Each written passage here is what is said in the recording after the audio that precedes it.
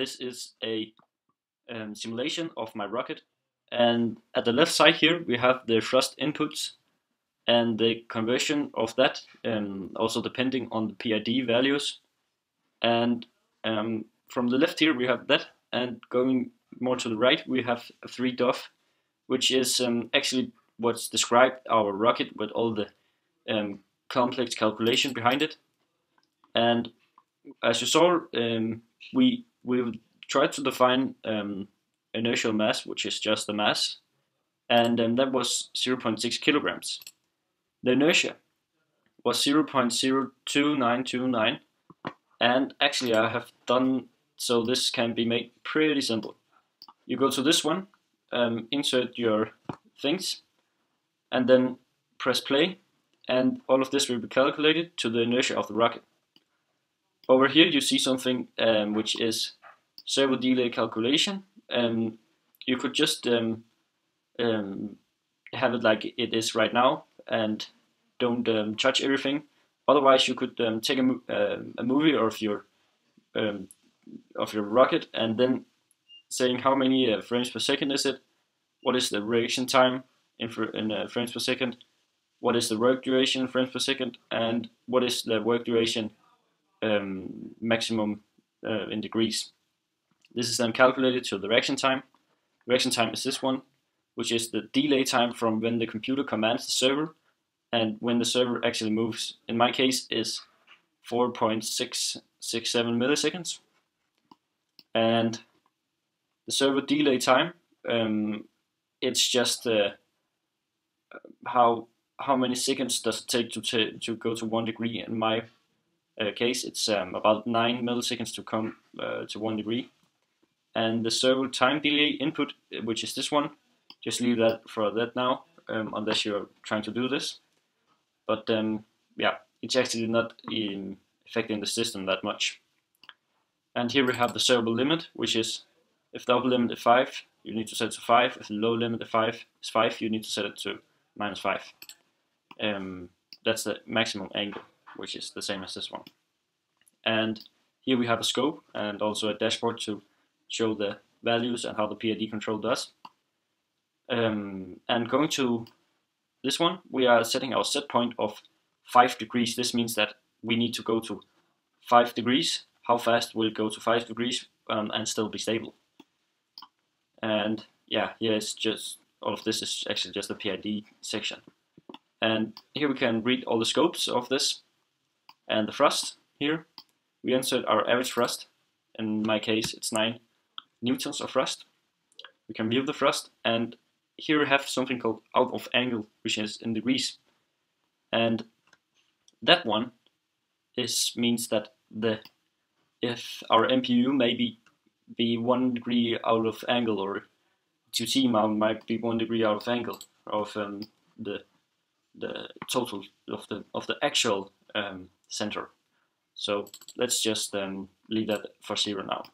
The moment arm, also known as thrust vector controlled mount to center of mass. In my case, it was 0.295, and when we have all these values, we need to tune it in some way. So going to this section, the tuning process can take a bit of time, but basically we are going to set all of these to 0, and then we're going to set the derivative to maybe 1. And then we are going to, like, first we set it 1.0, okay.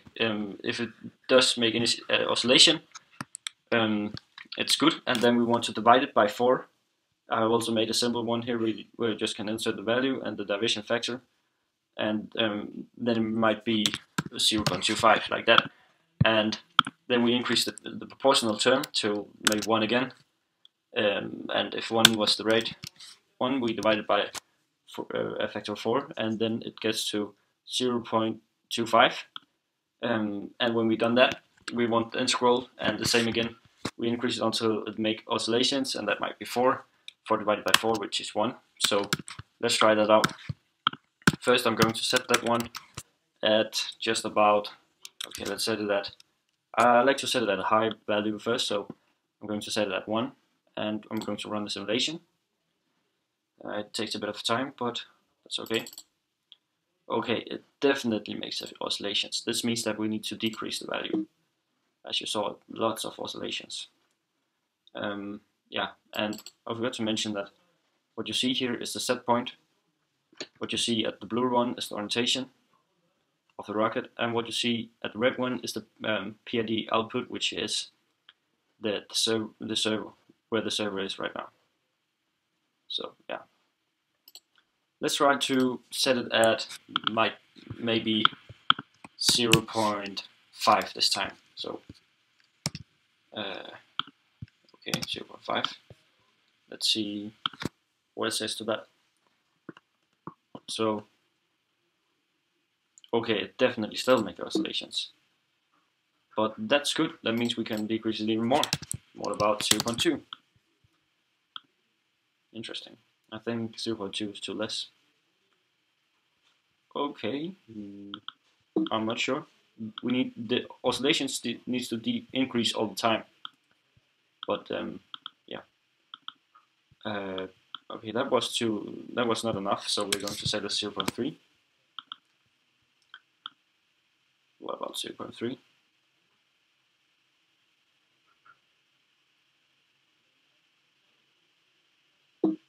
Okay, 0.3 was still a bit too little, so I'm going to set it at 0.2, and I think that will work just perfect.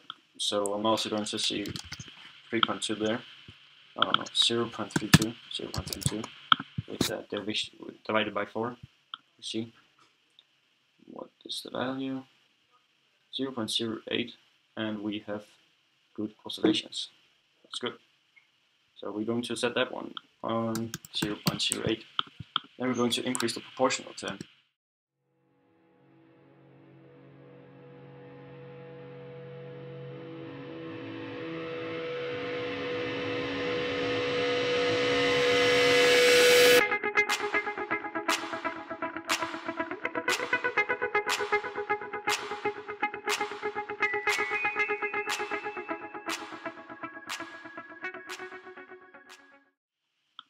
And now we should see a perfect PID control. Pretty good PID control. Okay. Yeah, you see this one, it's not actually going right to 0, so that means you might set the division factor to, you need to decrease it like to 2 or 3 or something around that. So yeah, it takes just about 1.5 seconds to get completely in the where it needs to be. So what if I set the out of angle to 1, out of center to 1, and setting the target point, leave it as 5. So what will happen? What will happen? Okay. Well, because of the integral term, it still gets to 0, and this one just increases to about nearly 10, but it gets to 0 again. So this is actually just how it works. But you should not be scared of this, because the other one just worked totally fine. And if you want me to explain this one, where I'm trying to implement Win, I would like you to write in the comments, and I'll make it happen.